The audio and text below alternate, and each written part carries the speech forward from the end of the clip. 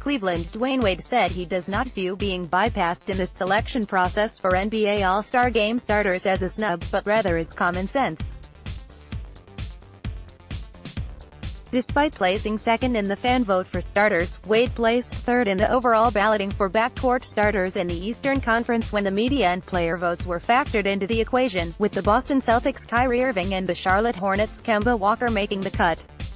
Miami Heat guard Dwyane Wade, right, who will retire from the NBA at the end of this season, is more interested in giving his best over the rest of the season than being a sentimental pick for the All-Star game. Bryn Anderson, The Associated Press: "If I'm choosing an All-Star, I'm not picking me," the 37-year-old Miami Heat guard said after his team completed its shoot-around at Quicken Loans Arena in advance of Friday night's game against the Cleveland Cavaliers.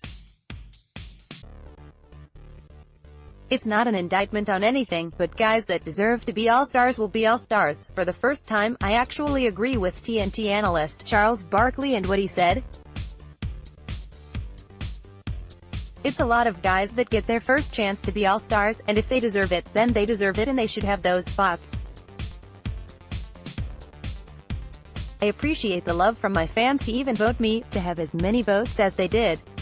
But from an All-Star standpoint, there's multiple guys that deserve to be in there and I hope they get their opportunity." With the 5 starters in each conference announced Thursday, coaches now will vote for the 7 reserves in each conference.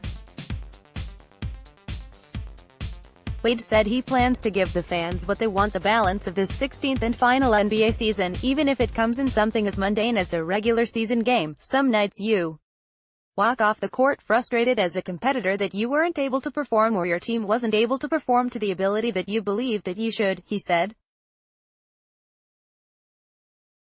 "You try to savor those moments, but those are tough ones.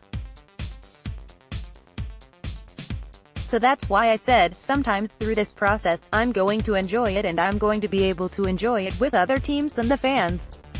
But some nights the competitiveness gets in me and I just want to go to the locker room. Even in Boston the other night, we lost and we were losing by a lot. And I had to fix my face because I saw some younger older ladies across the way and they were just so excited and they were trying to get my attention. I had to realize that this might be their last opportunity to see me play and they looked like they were big supporters and fans.